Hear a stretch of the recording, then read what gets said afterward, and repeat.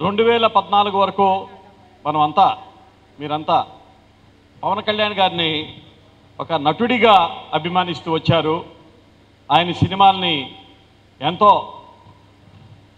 ఆనందించారు. ఆ సినిమాల్ని పెద్ద హిట్ చేయడానికి మీరెంతో సహకరించారు. 2014లో మన జనసేన పార్టీ ఆవిర్భవించింది మార్చి 14వ తారీఖున. ఆ రోజు మాదాపూర్ హైటెక్ సిటీలో 10,000 మందితో ఎప్పుడైతే ఆవిర్భావ సభ జరిగిందో ఆ రోజు చూశాను ఫ్యాన్స్ శక్తి ఏంటో. జనసేన పార్టీకి ఉంది సాధారణమైనటువంటి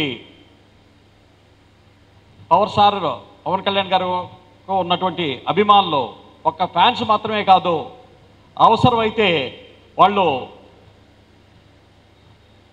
గర్జిస్తూ సింహాలుగా మరి కన్నడ రంగంలో దూకటానికి గర్జించే సింహాలని ఆ రోజు 2014లో నేను చూశాను. ఈ పార్టీని ఈరోజు ఈ స్థితికి తీసుకొచ్చారంటే దానికి ఫ్యాన్స్ చేసిన కృషి అని నేను ఇక్కడ సభాముఖంగా మీ అందరికీ తెలియజేస్తున్నాను. ఫ్యాన్స్గా మనం ఇంతకుముందు ఆయన్ని అభిమానించాం.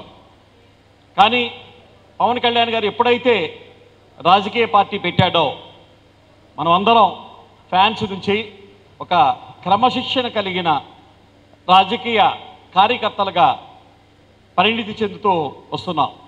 ఇంకా కొంతమంది ఆ దశలో ఉన్నారు.